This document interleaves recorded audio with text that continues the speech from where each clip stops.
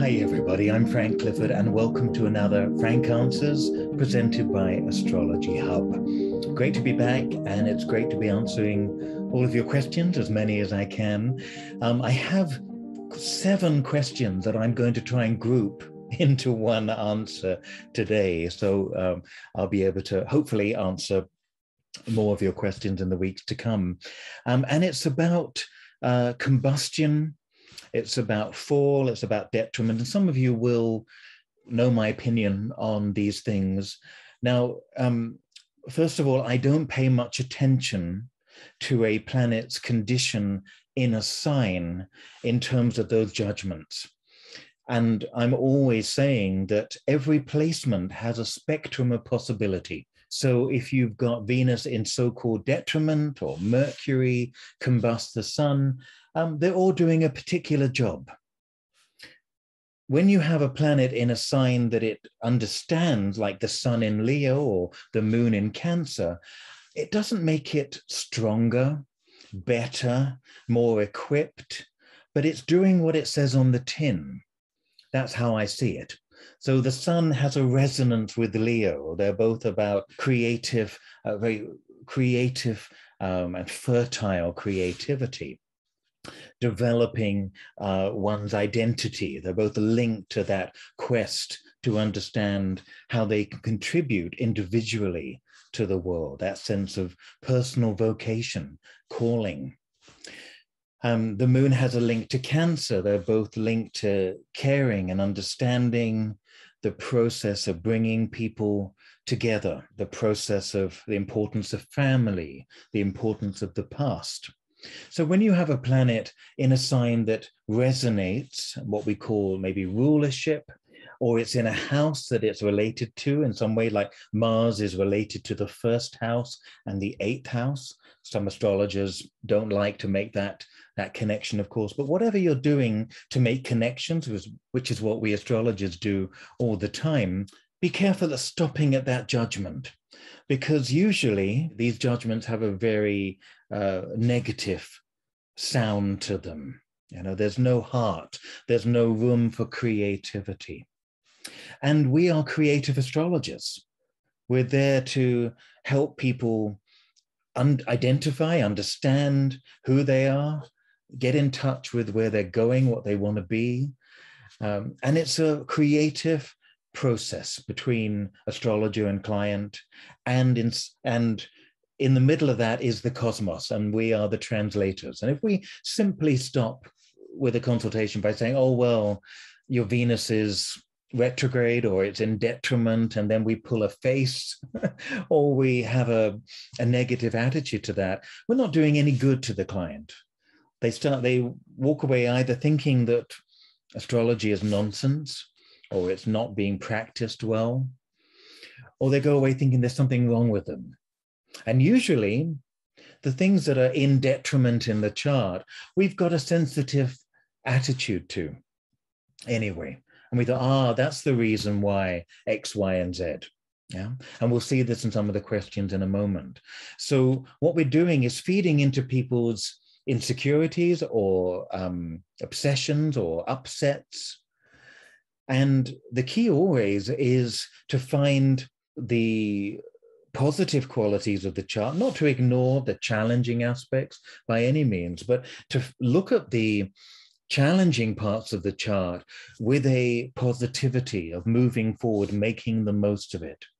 And this is what I'm doing with Astrology Hub in reframing the zodiac, reframing the planets in that series that I'm working on this year. Because there are so many ways that we can tell ourselves negative stories or tell our clients things that we think are simple, the truth because we read it from some ancient book or some astrologer that we respect, or don't know about, or we feed into the negativity of that. So I want to address that looking at one chart today, but let's just see what these questions sound like. So Renyah asked, how do you interpret a chart in which 9 out of the 10 planets are in houses whose lords, the rulers, are fallen in detriment or combust?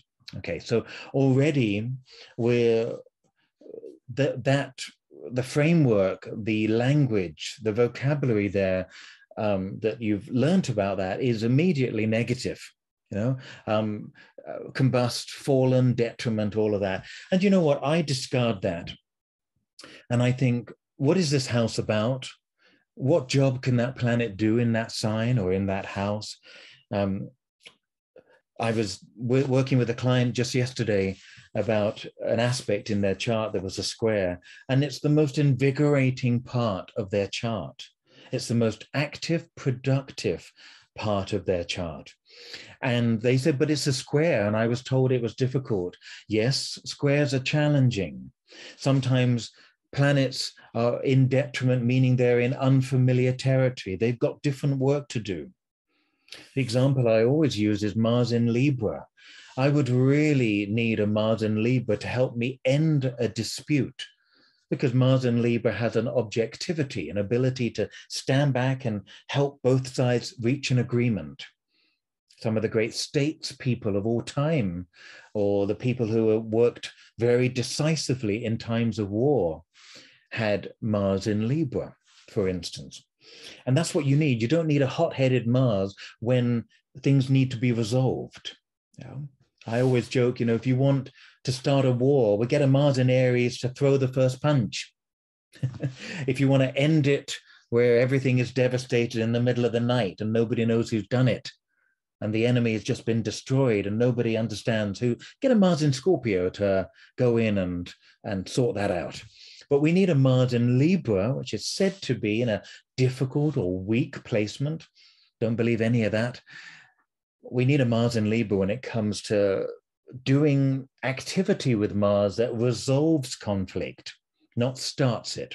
Yeah, this is why Mars in Libra is said to be in a difficult position, because Mars is gung-ho, jumps straight into things. And Libra says, okay, let's be diplomatic about it. Let's consider the other person. How can I make you happy? How can you be happy? How can we bring you together? This is why they're in foreign territory, some of these placements, but they're not weak. Fallen, detriment, combust, all these things really don't apply to natal charts. On a simple level, when you're electing, or when you're dealing with horror, you're dealing with questions. Who's going to win this lawsuit? We're going to look at this side and that side and see which is most naturally attuned to winning or most naturally able in their signs. That's very simple, because it's about a lawsuit. It's not about a person that's lived 40, 50, 60 years on this earth, and they've learned to work with all their placements, good and bad, extremes of how they can operate those placements. So that's something I really want to get across. Electional as well. Okay, we're going to elect for a particular moment, a particular launch of a project. We're going to pick.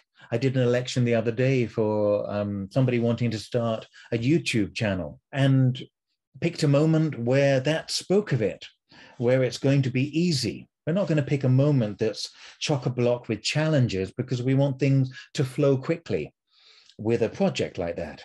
But with a natal chart, with a birth chart, we have a lifetime to work with our aspects. So rather than feel like I've overcome my chart, which makes me want to scratch my head and think, what? I believe we select our charts, or at least, we sign up to do the work, and our chart reflects that. Our birth chart reflects what we've signed up to do in this lifetime. That's my feeling about it. How could you overcome it? What we want to do is we want to use every part of our charts in every way possible. And sometimes it will be negative. Sometimes it will, hopefully more times it will be positive and constructive. So that question is always fascinating to me. That was from Renyah. How do you interpret a chart? I just start with usually the sun, moon, ascendant, planets on the angles. Start with looking at that. And I don't worry about fall, detriment, combustion, exaltation, rulership. I'm looking at each one of those positions and how that can be used positively, and the pitfalls to avoid of things that could be problematic with those placements too. And I'm in dialogue with the person. You soon get an idea of how that person is using their chart. So you listen out rather than making judgments.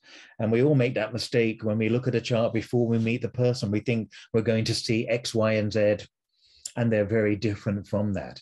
And in fact, sometimes you look at a chart and you think, oh, they've got a very impulsive attitude to relationships. And the person comes in and they said, yeah, that was me when I was in my 20s. Now I don't do that. You know, they're using that placement in a different way. And the birth chart, just like each one of us, is always about a process of using things to a greater extent, to a higher extent, to an extent that feels more authentic, more positive, more creative in a positive way, of course. So that was the first one from Renyah. And the second one, Basil asked, does my debilitated retrograde combust Venus really mean I will have little pleasure or wealth? No, it doesn't. The great thing that you can do, Basil, or anybody, is to go onto astrodatabank.com, which is about 30,000 birth records and birth charts with times, and you can look at charts. Pick charts that are accurate, that have got A or AA ratings. You don't want to be looking at charts that the year or the time is in question.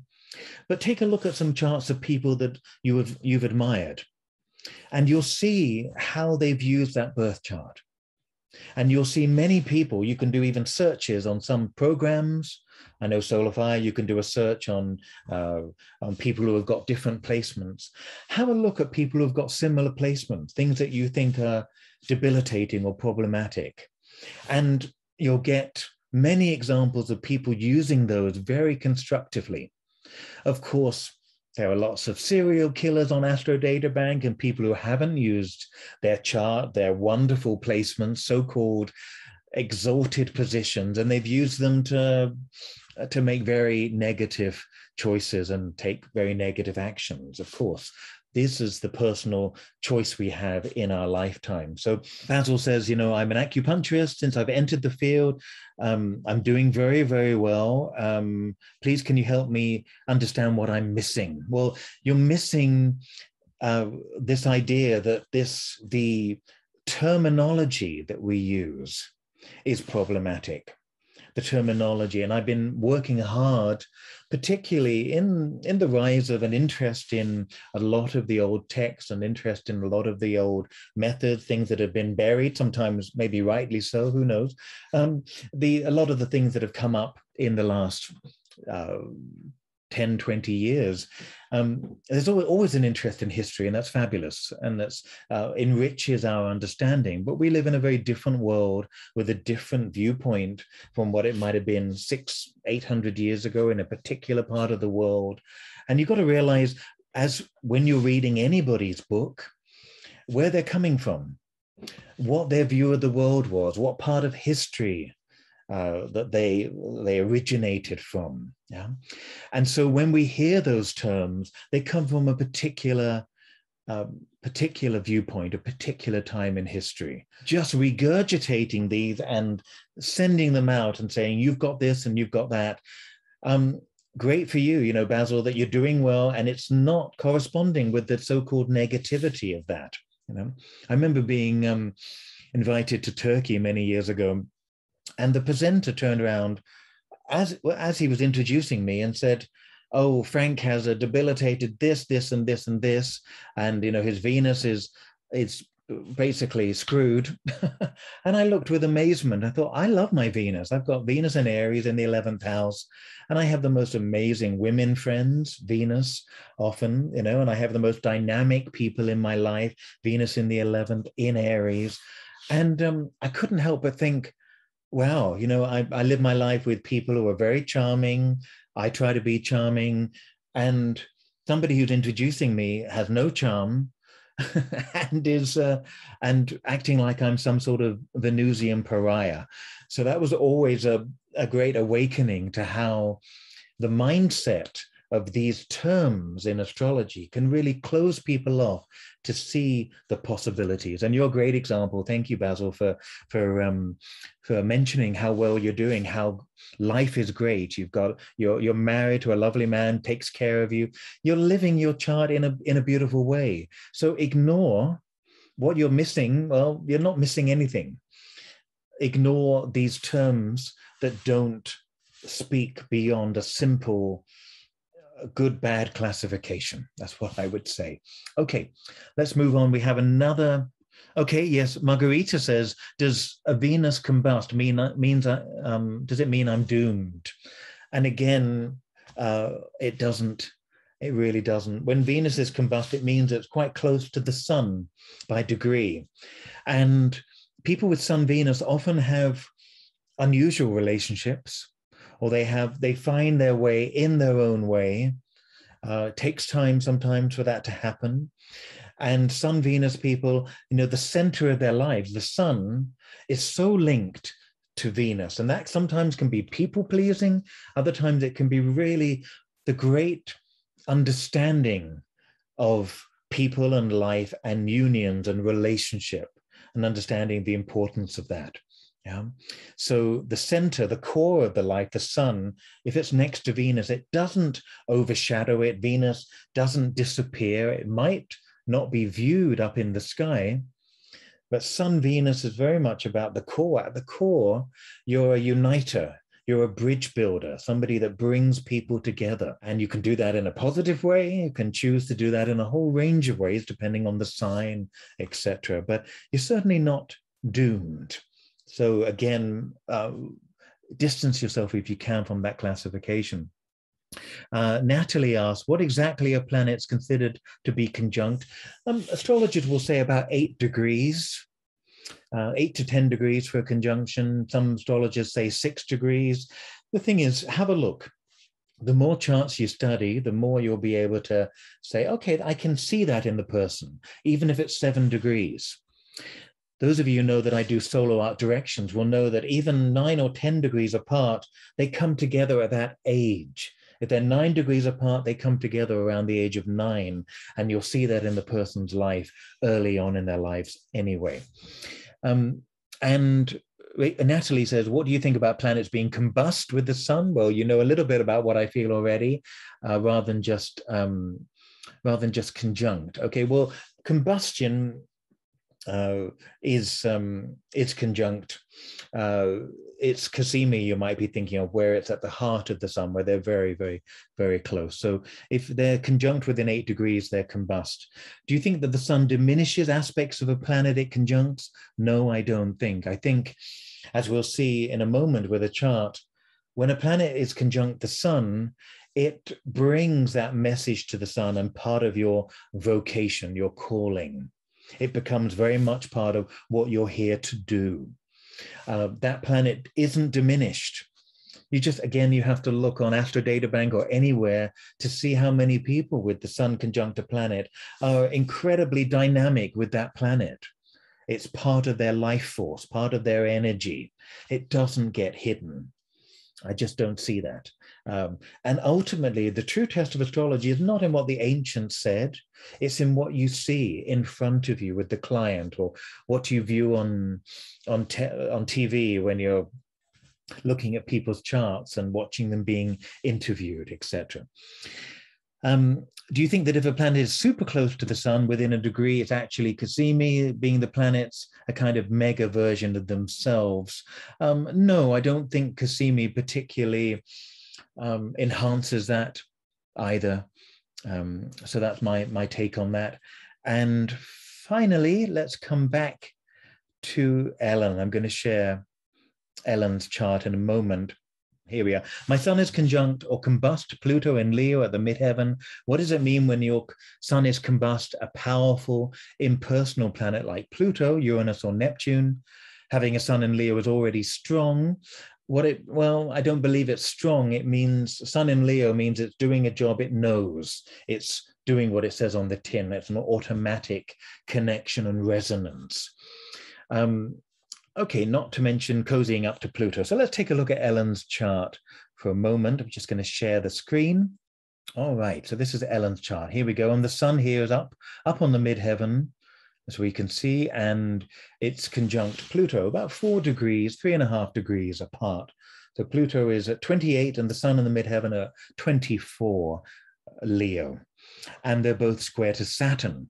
So Ellen was born at a time in the mid-50s where Saturn was in Scorpio and square to Pluto in Leo. And that's a very powerful signature that I've seen obviously a lot in clients over the years and in a lot of people that do some powerful transformative work. So the sun Pluto, well, think about the sun as being the great illuminator and Pluto is the great underworld. The god of the underworld, of the darkness.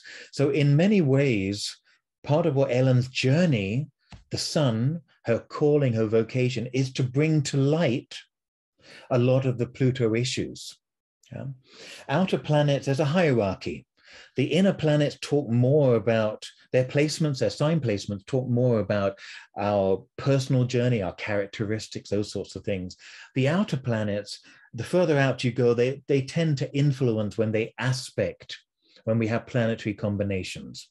So Sun Pluto, it's the sun that is becoming very plutonic. So the journey of the sun, the vocation of that sun in Leo, of shining a light on things, being supremely creative, developing, the journey is to develop one's confidence, to develop one's sense of identity and how it can be powerfully creative in a way. It's going to be molded, shaped, Plutoed. So the Sun Pluto people are the great healers.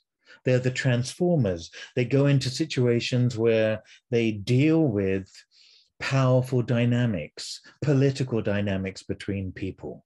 Sun Pluto people go into areas of life that other people would be fearful of, would run away from. I've got Sun Pluto clients of mine who work in prisons. Most of us wouldn't dream of working in a prison because it just feels like beyond stress and working, dealing with situations that could be quite dangerous. Sun Pluto people are attracted to places that force them to grow, to have a metamorphosis.